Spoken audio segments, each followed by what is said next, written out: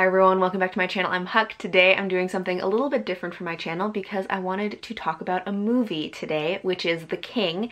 And it's a movie that I recently watched on Netflix, and it's an adaptation of the play Henry V by Shakespeare. And after watching it, I got a little bit obsessed with it. I've watched it multiple times in the last few weeks since I first watched it. And I've talked about it a little bit on my Instagram stories. I mentioned it in my most recent book haul because I also bought and read the original play to compare to the movie, and I've been trying to convince pretty much everybody that I know that they should watch this movie because I loved it. And then I was like, you know who else I could try to convince to watch this? Everyone who watches me on YouTube. So that's what this video is. I want to talk to you about what this movie is about and just what I really enjoyed about it. So this is, as I said, an adaptation of the play Henry V. So at the beginning of the movie, we are following Prince Hal, who is estranged from his father, the king, and has purposefully distanced himself because he does not agree with the way his father is running the country. He doesn't agree with many of his father's actions, but especially the way that he handles war. He believes that the current king is engaging in too many wars and is wasting the lives of their people. And so he doesn't want to be a part of it, he doesn't want to enable it, and so he kind of has distanced himself. And while doing so, he's kind of fallen in with a disreputable crowd, been partying a lot, and the country kind of sees him as the family screw up. And the king now favors Prince Hal's younger brother and wants the younger brother to inherit. But through a series of events, Prince Hal does end up inheriting the throne and becoming King Henry V, at which point he feels like he's not really prepared to be king because he had never intended to be. He had wanted to remain distant from the throne, but now he is having to kind of come to terms with who he's going to be as a king and what kind of changes he is going to make when the kind of king he wants to be conflicts with what his advisors believe the country needs.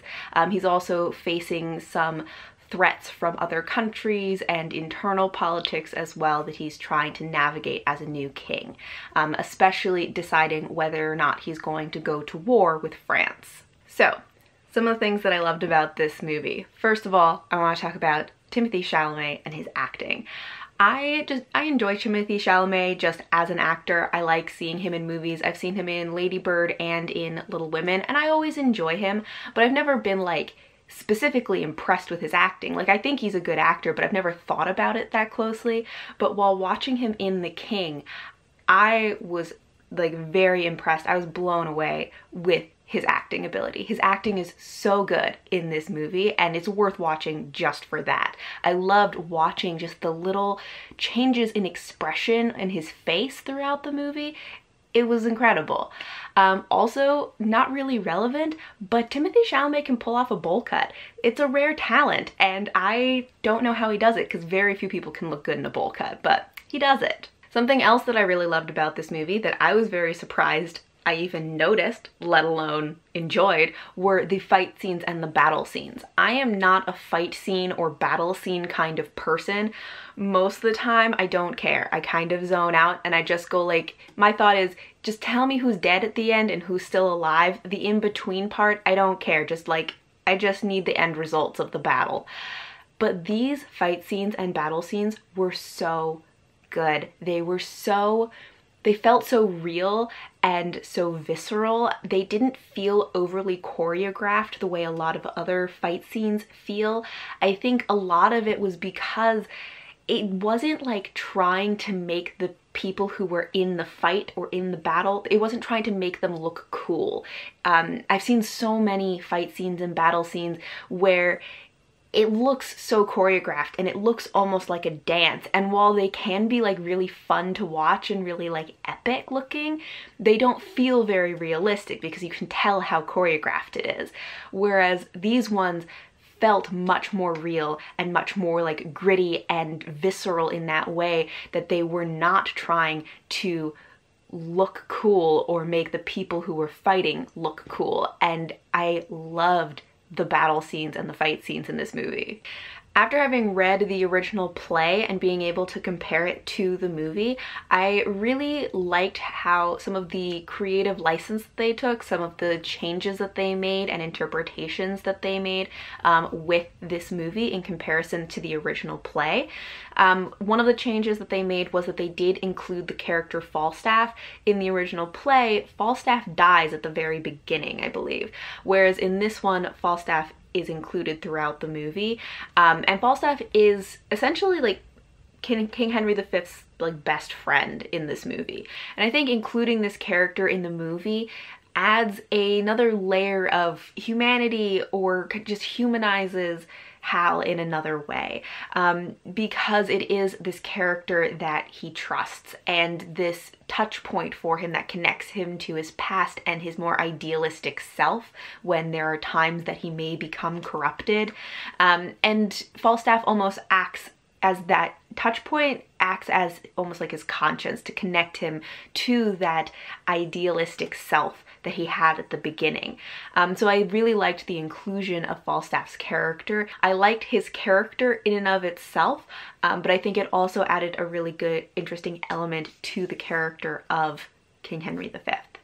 But I think the thing that I loved the most, and the thing that made me really get so invested in this movie, is the way that they have changed the character of King Henry V himself, because his motivation is different from in the original play. In this movie, he's actually a very peaceful person. He wants peace for his country. He's very even-tempered. He doesn't want to, you know, be involved in wars. That's why he originally became estranged from his family, was because he didn't agree with the way his father was running the country. He didn't agree with, you know, involving the country in either internal or external wars, and he thought that they should be peaceful, and that's the kind of king he wants to be.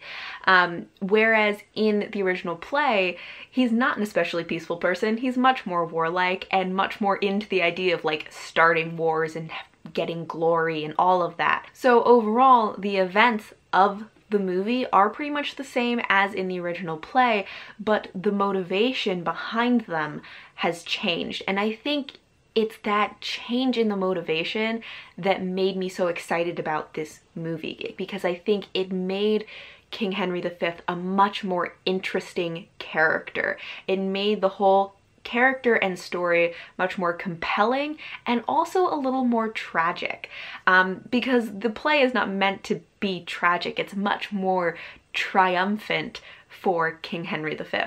But this movie, that change in his motivation and some other changes that I don't want to say for spoiler reasons, does give it a bit more of a tragic feel. And I just found this character to be so much more compelling.